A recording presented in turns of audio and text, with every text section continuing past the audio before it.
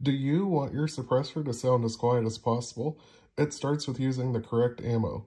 This particular cartridge is a 22 long rifle, but not all 22 long rifles are made the same. This specific example is measured at a 1200 feet per second speed out of a 16-inch rifle barrel. When this cartridge is fired out of a suppressor, it still has an audible supersonic crack. The solution to this is subsonic ammunition. This is a 45 ACP cartridge.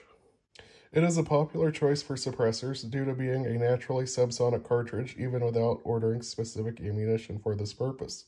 This specific example of 45 ACP is made exclusively for suppressors with a cleaner burning powder.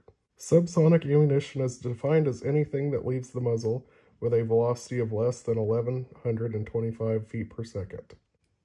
This one has a muzzle velocity of 840, which is well below the defined limit. Even when shot out of a 16-inch rifle barrel or longer, the 45 ACP will always come out subsonic. This makes this cartridge very popular for suppressed shooting. There are even other specialized projectiles offered for standard supersonic cartridges, such as the 9mm, that would ordinarily be supersonic out of the box. This specific example comes out at subsonic speeds.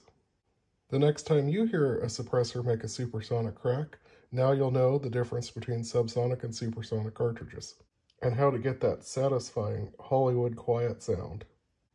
Thanks for watching, and please remember to like and subscribe.